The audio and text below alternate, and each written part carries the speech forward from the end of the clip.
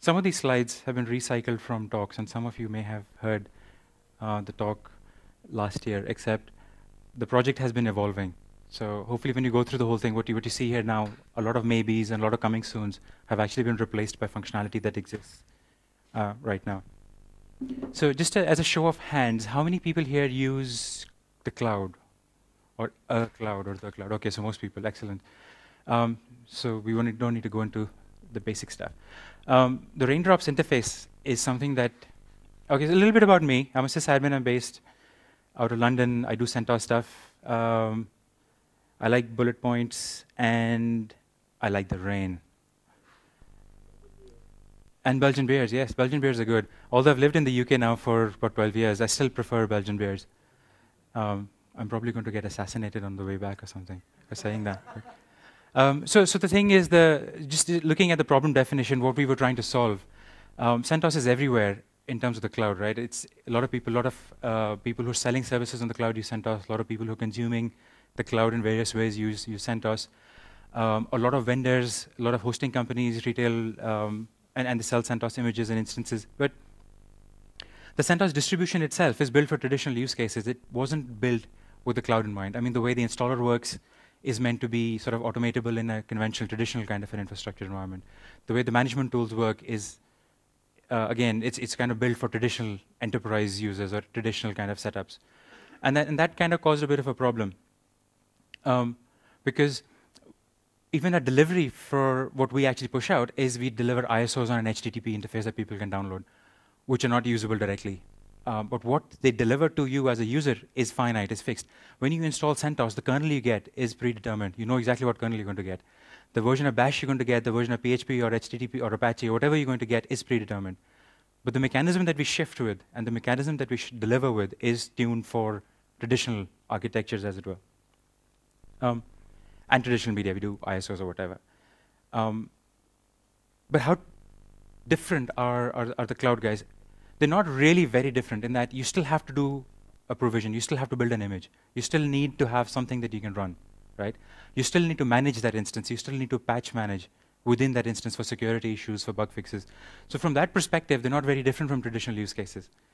But they're different enough to merit specific consideration. And to us, the biggest deal was that we need to be able to talk to them about delivery mechanisms and how they consume what we ship and how they deliver to users what they further on ship to consume. So the issue was that we found a lot of people were coming back to us and saying, hey, I bought a VPS from hosting company A, and they gave me this, this, this in it. Then I wanted to move to hosting company B, and I bought a CentOS 6 VPS, and that had something completely different. What is that all about? And then I wanted to move to AWS, and that was a completely different thing. And then I wanted to set up a developer VM on my laptop, and that looked like it was completely different. And basically what was happening was that every vendor takes what we push out and salts it to taste. And when I mean taste, that usually depends on what distribution, what best practices, what issues, what history, what has been the lifetime experience of the guy who's actually creating the images. In many times, it doesn't reflect company policy. And many times, it doesn't reflect what they're actually expecting to shift. It reflects what the guy building the image thought was what his users want, right? And that's a dangerous situation to be in. So we started talking to vendors. We started talking to people who would come back and complain to us. And we found that there were issues like people were shipping 5.3 in 2011. People were shipping 6.0 in 2012. And we're like, do you know that those images have security issues? Do you know that you should not be doing this kind of thing? And a lot of them were, we put in the effort. We went through the pain of setting up a VM. It took us like 3 weeks to get it going. I don't have the resources to do it again. And that was pretty much uniform from all hosting companies, from HPC places, across the board. So we thought, OK, look, this is a problem that we can solve. So we spoke to some of the users that the vendors gave us access to. So the vendor said, hey, I've got 100 users. Here's 10 you can talk to and see what the actual problems are. And we did that. We spoke to people who consume liquid web services. We spoke to people who host with Pair 1. We spoke to the big AWS users. We spoke to some people we knew who were running private clouds as well to see what we could actually do. And the problems, like we were talking about, delayed access, people want, vendors don't have resources to make that happen. So basically, there was a massive gap between what the vendors were doing and what the users really wanted. So the problem we can really define down to, users want persistence for images. They want something that is reliable, that looks like CentOS, irrespective of where they are going to, what vendors they're working with. what sort of environment they're on, if they're on a local box or if they're on a remote box. But they still want to retain third-party support. So it's like if you want a VM from a hosting company, let's say Peer 1, you want to be able to get Peer 1 to still support your image for you. You still want to have that phone number that you can call. Because if Peer 1 does something like, hey, here's the official CentOS image, all the best, let me know if you have a problem, and just make sure your credit card is valid, and we'll keep charging you. You don't want to be in a situation where you can't get support anymore, right? Which means we need a consistent platform from the vendors to CentOS, and from CentOS via those vendors across to the users as well. Does that kind of make sense? Yeah? OK.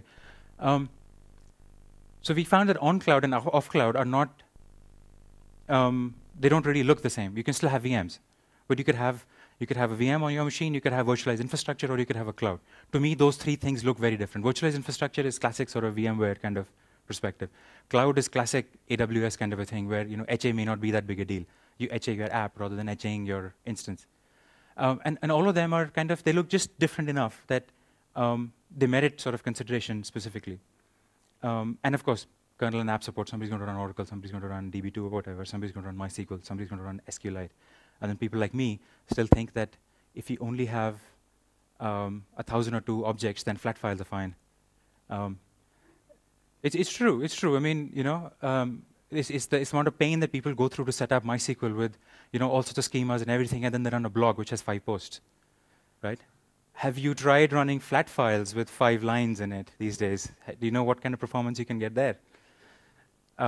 So basically what we did was we got all of that stuff together and we came up with an instance called raindrops.centos.org. We're actually launching this as project raindrops.net, but it's also available from the raindrops.centos.org interface. And what it is it's a web, email, and a Git interface.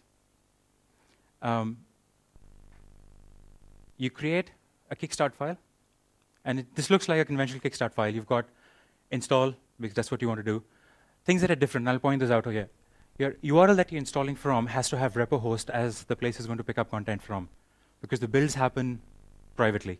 They're not available on the internet. So you have to have that, and you have to have whatever the CentOS mirror URL is. It can't be, you can't use variables, so you can't use base arch, or you can't use release version. It has to be fixed to 6 and the architecture that you want, or 5 in the architecture. Everything else is about what you'd have in a normal kickstart file. You've got root password, which you should probably keep fairly secure. You have a network device. OK, so the other thing which is probably worth mentioning over here is that you have to have partitioning information, and you can set it up whichever way you want. And you have to have a kickstart which completes without user interaction. So if you remove, for example, the network config line, or you remove the root password file, it will get stuck. Anaconda cannot handle that. It's going to ask for input. So you have to have a kickstart file that's complete. Is that kind of clear with everybody? Is anything? OK. Now, what you also need to do is you need to create a config file that tells Raindrops what to do with that kickstart file, right? So in this case, we've got an image target, which is the architecture that we want to build on. Now, this sounds a bit silly because if you look back, your URL has that in it. But what happens is that we actually deploy host environments that we're going to build the image into, and you can control that. So you can say, I want, and this is me being completely fictitious here, you can say, hey, I want a MIPS build run on an x86-64 rooted environment, which you can achieve with Raindrops. We don't have a MIPS build, but if you did, it'll be the best MIPS build in the world. You have to have a UID, which is actually injected in if you don't put it in. So we recommend you don't use a UID here. And then life is a lot easier because you won't have to remember 3 sets of UIDs. You just get one. You can have a postscript, which is external to the Kickstart. If you want something to run, if you want Kickstart to deploy an image, instantiate the image, and then run a script, you can inject that here. That'll get run in. Schedule is something which is coming soon. It's not there yet. But what you can say is that I want a schedule and give me 30 days. And what will happen is this particular config file will get reprocessed every 30 days. So you get a new image every 30 days. This is not functional yet because we want to do a little bit of testing around how we can handle load and how we can handle scale. And then how we can actually get a scheduler which kind of does the right thing. The updates, yes, again, is something like if we're doing an install, we just need to tell what OS we're installing. Having an updates is equal to yes will mean it'll actually run a yum updates post-install. It's just, you can have that in your Kickstart if you want, or you can have it in here as well. This is handy when we do installations for certain hypervisors, which don't allow us to have multiple repositories in the Kickstart. Your kickstart file, this kickstart file has to match the name that you're going to use here. So whatever kickstart you've called it, you can call it that. You have an image tag if you want to add something in. You need to use what hypervisor target you want and who you want to notify. So this could be an email address. It could also be a URL if you want to call back. So if you're automating your scripts and you're automating your kickstarts, you can have a URL over here. And when the image is done, it'll actually do a callback and it'll give you some details. OK, nobody can read that, but that's my email address. So if you were using the Git interface, this is what you would do. You would do git add myimage.ks. You would git add your config file. You'd git commit with build : space, whatever you want. And you do a git push. And that's it. And that would trigger the build. It would process the config file, get the kickstart into place. It'll trigger the image and do whatever you told it to do. This is literally all you need to do to get your image out. I had asked for an email notification. So this is kind of like the notification you'll get. Your job is complete. You get the download and the log. Now, we have finite storage because we've had to kind of get the hat around and pass it around to see who would actually donate the machines and infrastructure. And we're very grateful to Peer 1 for forking out 6 machines. And the storage boxes have about 2.5 terabytes of space. But this is going public. 2.5 terabytes does not last very long. So if you guys do start using it and you do ask for email notification, we highly recommend, or at least I highly recommend, you get that image within a few hours, or maximum 24 hours. Because what's going to start happening is, when we hit the 80% high water mark, we start deleting the oldest images. Right now, we don't know if that's going to scale or not. We're hoping it does. We think we should be able to retain images for 2 to 3 days. But if this becomes really popular, it goes viral, and hundreds of people start hitting it, we may not be able to retain images for very long. So keep that in mind.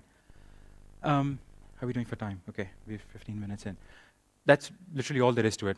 You get your image, download it, and you can instantiate it on whatever you want.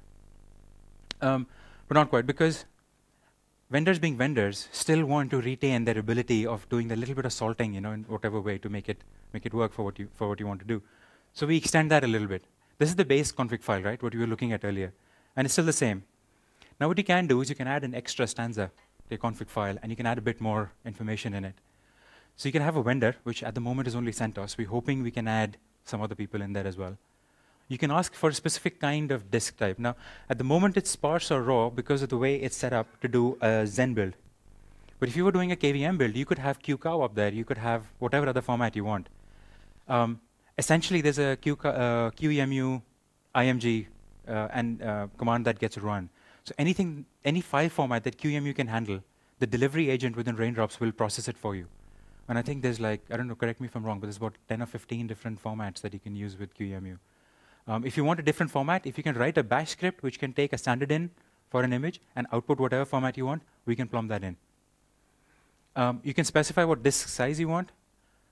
Ideally, keep this to less than 50 gigs, please, because provisioning 50 gigs in, like, for example, a raw file takes up a lot of space and time. But there is no actual check on this. So if you go and say, give me 2 terabytes worth of a disk, the builder machines only have about 200 gigs.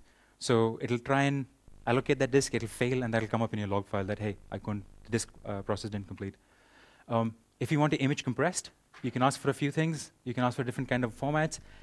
And this is the coolest bit. This is the thing that took me the most amount of time to write, is the delivery stanza. So you can either have this as pickup, in which case you will get an email with the URL saying, hey, this is the URL that you can download from. Or you could say AWS, : your AWS authorization tag, the string, the author tag in here. And what Raindrops will do is it'll actually log into your account on AWS, push that image into an S3-backed, an instance-backed image, and send you an email with the AMI, the AKI, and the image ID that is used. So that's pretty cool. And then you can also have an FTP delivery. If you have an FTP server at your end, you can say, give it to me at FTP : with the whole URL. Hopefully add a user ID and password into it. It'll try and use LFTP to push it.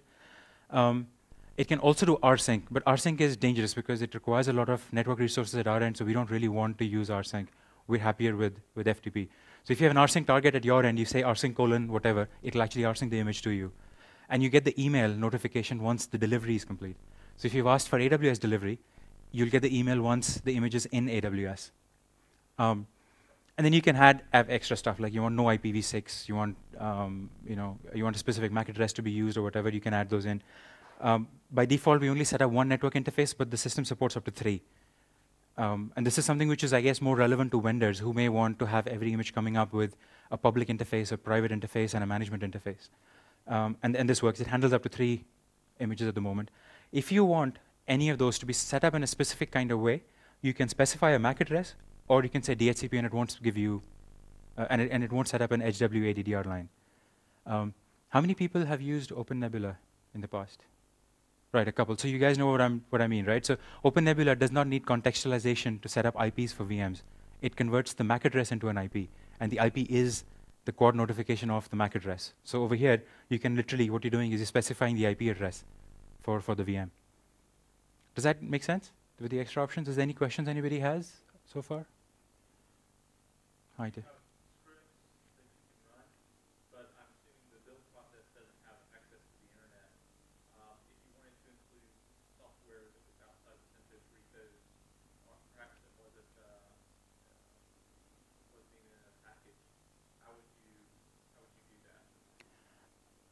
So the question is, how would you include software which isn't distributed by CentOS, whatever mechanism it may come from, right?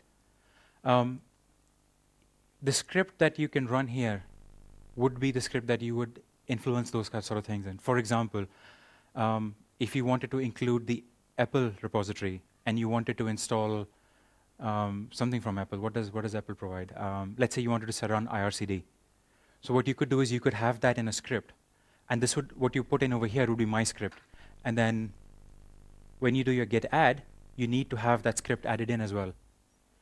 The only thing is you have to have changes in all 3 files, because the builder process only checks out that the last particular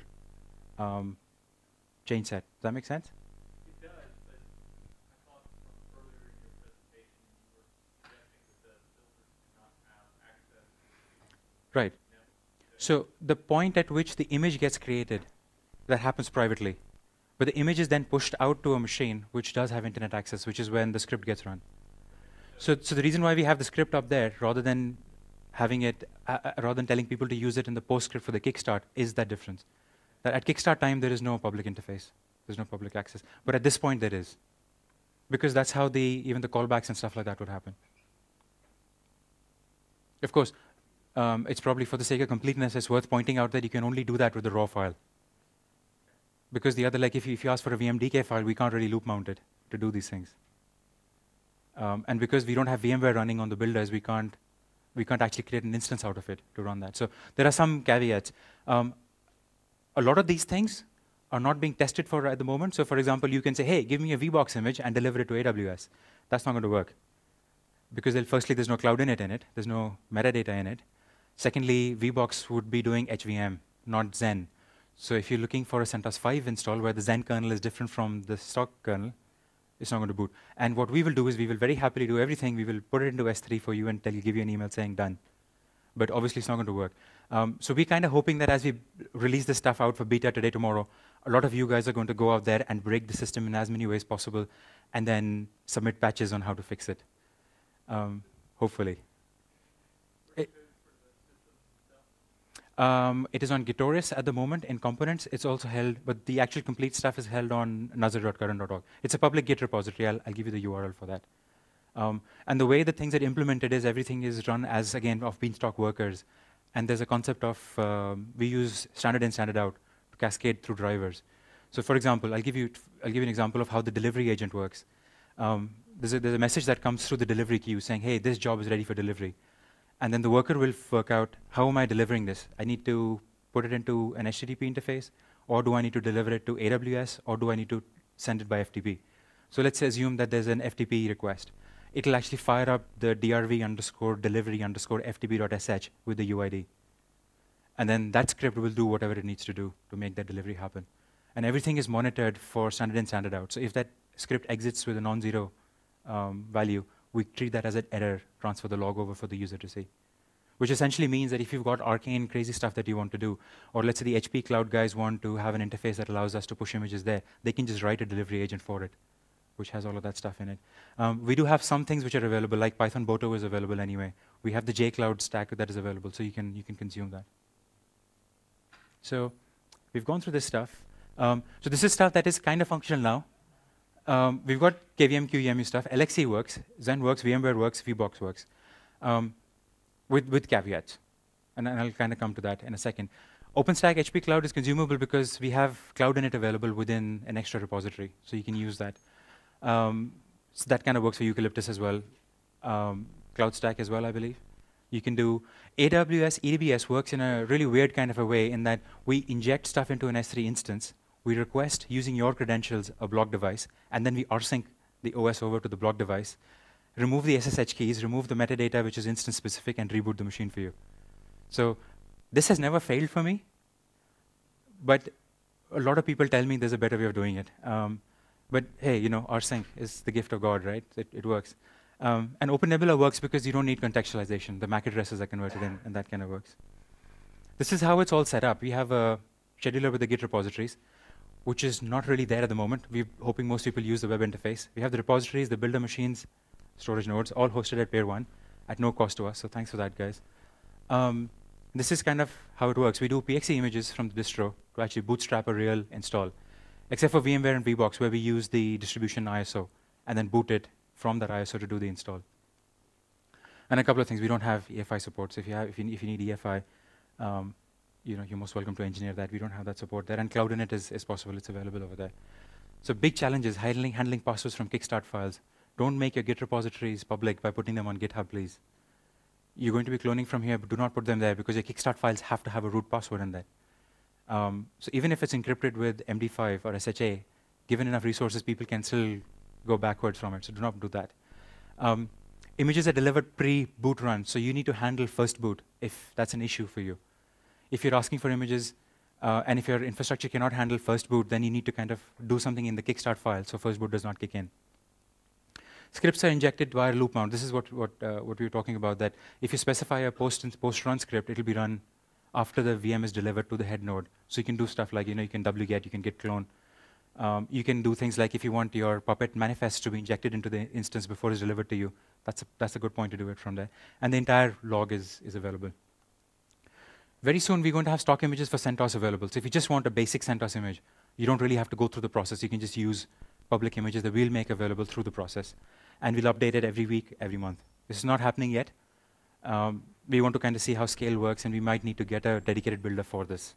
But this should happen soon. Also, schedules are going to happen very soon, where you can specify schedules that you want an updated image delivered to you every month, every week, every 5 hours, whatever. And that just effectively uses cron at the moment. It's not public yet. Don't try to use it. Big challenges. Will it scale? It takes between 44 minutes to 22 minutes per build for an image at the moment.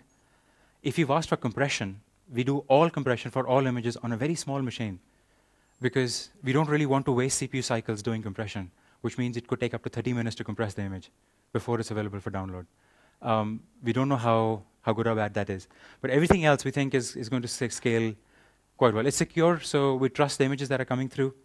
Third-party ACL handling is tricky, but we're kind of hoping people do that on their own. We're doing AWS. We might do the Rackspace image as well, the Rackspace cloud stuff. But we're hoping that vendors do their own thing for the other stuff. And big challenges, we're kind of running out of time. We've got like 3 minutes, so I just want to let me do one thing. Let me quickly do a demo of what we have up there so you guys can take a look at it. And then we'll see if we can come back. Let me log out.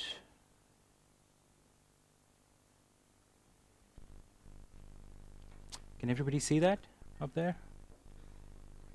So you log onto the web interface. This is what you end up at. Raindrops.net/login. It is available right now. Please do not send hundreds of build instances to it yet. This is what I hate doing, is looking at stuff. So you can sign in with any of the options here. We're going to try and get a few more options going. We don't want to know who you are. We don't want to have to verify who you are.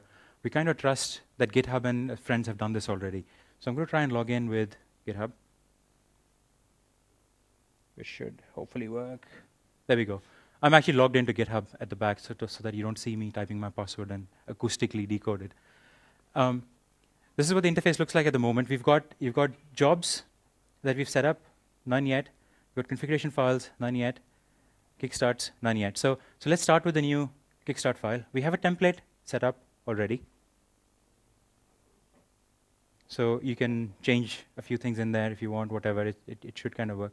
We need to give it a name. So let's say test 1. So there's nothing specific in here in the Kickstart. Because it's a template, it's actually rendered the URL bit there. Let's see what happens here. This web interface is really quick, really fast, and it's the network over here which is really slow. So when you actually go and see it like away from here, you'll find that it is actually quite a responsive thing. We keep version tracking for you with the aim that this is going to actually interface with the Git repository at some point. So you've got the Kickstart in. Let's try and get a configuration file going as well. What am I doing? Hitting the wrong button. So you've got the Kickstart file. Let's just, the config file, let's just call this, for the sake of interest, the same thing. Let's set a notify by email.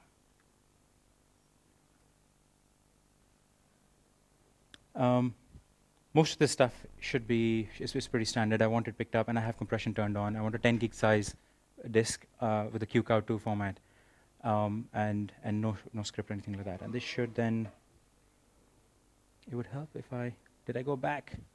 Okay. Sorry, what am I hitting? I'm hitting the wrong button here every second.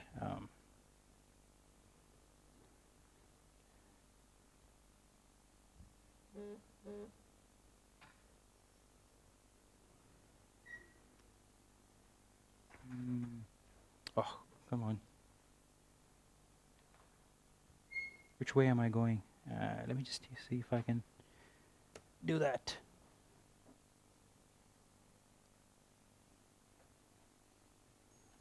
Right, so you got a config file. You should now be able to go and create a job.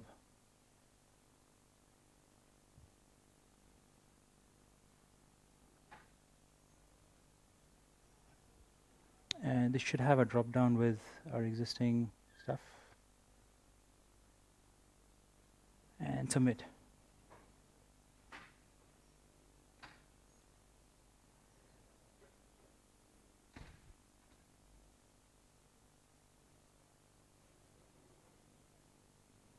So what actually happens is you can open the job again, you can delete it, or you can see the results, and you should see results as things are building. But what's also interesting here is that you can actually see the status of the backend workers, which are all sleeping at the moment. Let's see if that picks up something. It's actually waiting for the next build schedule to come up. Hopefully that'll happen in the next second or so. Let me see here if I can influence that in any way. I'd actually pulled up the worker screen for the build that is going to run. So once the prep happens, this is effectively what's running at the back. You've got the delivery agent running, so the one that I was talking about, the compression system.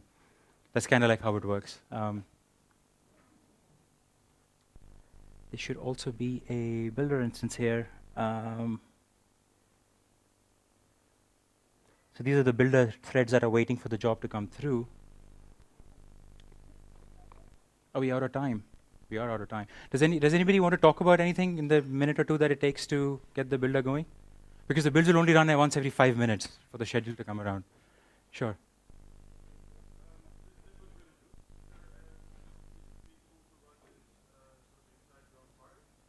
Inside? Yes. So what we're actually hoping to do is actually deliver the entire Raindrops stack as a VM within Raindrops itself. So what you could say is, hey, give me a Raindrops instance for my cloud stack deployment. And then you have your own private setup, which is already there. And the software is all free. I think we've been talking about OpenNebula. OpenNebula is going to try and ship a VM which runs Raindrops from within the OpenNebula market space. We're kind of hoping more people do that as well. Does that answer your question? Yeah. Is there anything else you want to talk about? We probably won't have time to see this build running. We've got another 2 minutes to go for the next schedule. No? Well, thank you for coming along. Highly recommend everybody goes to the interface, check it, break it, and then submit patches to fix it, please. Submit patches is what you need to focus on. Everything else will happen automatically, I think. Thank you. Thanks, guys.